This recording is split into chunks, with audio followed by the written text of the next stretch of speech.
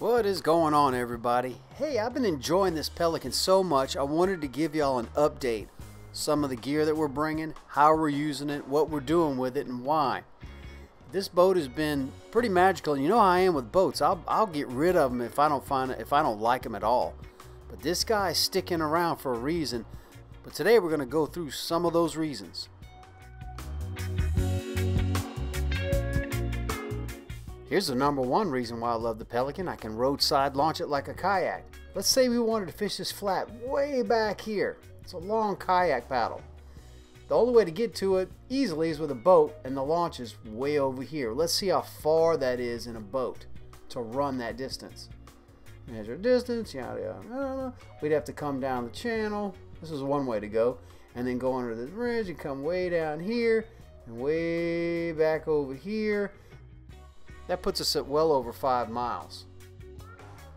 Well, that spot we're talking about is a brutal kayak paddle. But with a small motor, I can roadside launch like a kayak, drops me down to under 3 miles, and I can fish my way back there, because this boat drafts like 3 inches of water, man, and I can fish my way back to the truck. It's really direct. I load the Pelican by myself all the time. I keep some Wilderness Systems wheels that I just set it on top of, and I roll it over to the truck. Once I get it to the truck, I set it on the lip of the bed and walk around to the back, and I just lift and just slide it right in. If I had an aluminum boat, I'd have to put some carpet back there to keep it from gouging my new bed liner. But the plastic is very soft. And then it's just a matter of 2 permanent ropes that I keep tied in the bed of the truck that I attach to it, and we're ready to go. Let's take a close look at this pick, and you can see the pink bag in the front is Teresa's. That's all her must-haves when she goes on a trip. It's waterproof. On the left side there, you can see I've migrated away from 2 parking poles to stand-up paddleboard paddle. Teresa helps me scoot along from time to time with that. And a 12-foot parking pole. I'll get into that later, but that's critical for push-pulling the flats. We also have a board in the front, a board in the back. We have 2 throwable cushions. Underneath the back board, I've got 2 life preservers. We have 2 rods each. Hers are in the front, mine are in the back. And then in the middle there, we've got a bucket for throwing odds and ends in. And then we have a Engel 13-quart cooler that has all of our tackle, fish grips, pliers, everything we need. It's a grab and go tackle supply cooler, and that stays that way. On the back we have a Suzuki 2.5 outboard. Why the 2.5? Well, the 2.5 weighs 30 pounds. I can lift it up into the bed of the truck and lay it down. If it's muddy, I can wade out in the mud and set it on the back of the transom, no problem.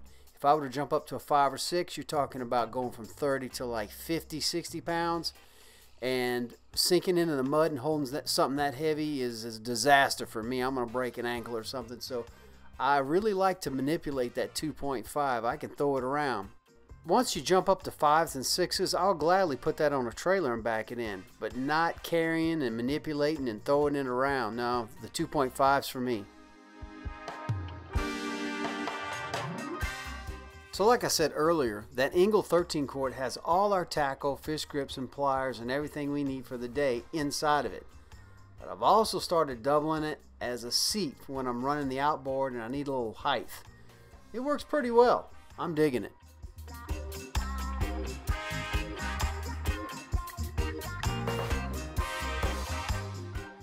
Okay, what parking pole push pole am I using? What I'm doing is I'm taking a 2-piece 8-foot parking pole, and then I'm buying the extra 4-foot piece.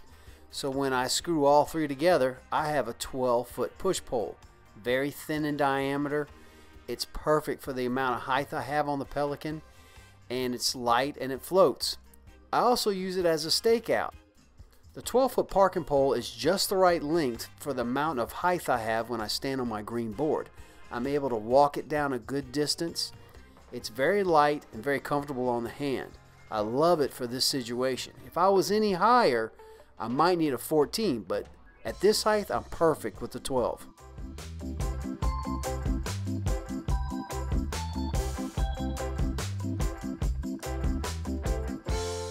I can also use the parking pole as a stakeout. Do you see this blue rope, this loop that's hanging off? Well, if I have a semi-soft bottom and I want to stop this boat really quick, I can stick my parking pole in that loop and it anchors the boat out pretty quickly and easily. I also bring another option. See that 3-pound dumbbell weight back there? I can just chunk that over when we really get into the fish. And as long as it's under 15-mile-an-hour wind, that thing usually holds very well. Let's talk about my boards. I got a blue one up front and a green one in the back. The boat has kind of ribs on it, you can see there in the middle. So having that 1/4 inch, 1/2 inch piece of plywood just gives your feet something comfortable to stand on other than ribs. Now on the back side, mine spans from the last little piece of the seat over to the corners of the back of the transom. This gives me a poling platform. I just found a scrap piece of 3/4 inch plywood to put back here, and that gives me enough strength where I can stand dead center, no problems. And I just painted it with some random paint I had laying around. I absolutely love standing on that green board and push poling folks and letting them sight cast, or standing up there and fly casting for myself. One of my favorite spots on this big earth is standing on that green board and casting. My newest addition to the Pelican is a drift sock. They come in many sizes. I've got them anywhere from like the small ones on up to like a 42-inch giant one. And the reason I have different sizes for different wind speeds. I have kind of a medium-sized one that I kind of throw in there all the time. But if I know it's going to be 15 to 20, I take out that big 42-inch and I throw it in there.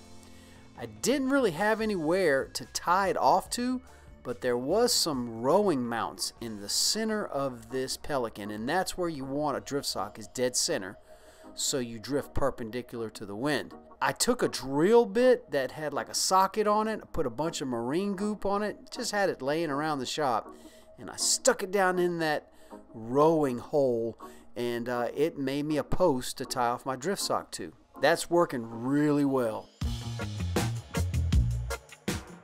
Well, I hope this gave you a little insight into how Teresa and I use our Pelican Intruder, and as to why we just love it so much. Once again, super particular on the boat, so if I keep it for more than a month, you know it's a winner. Until next time, we'll see you, and as always, what?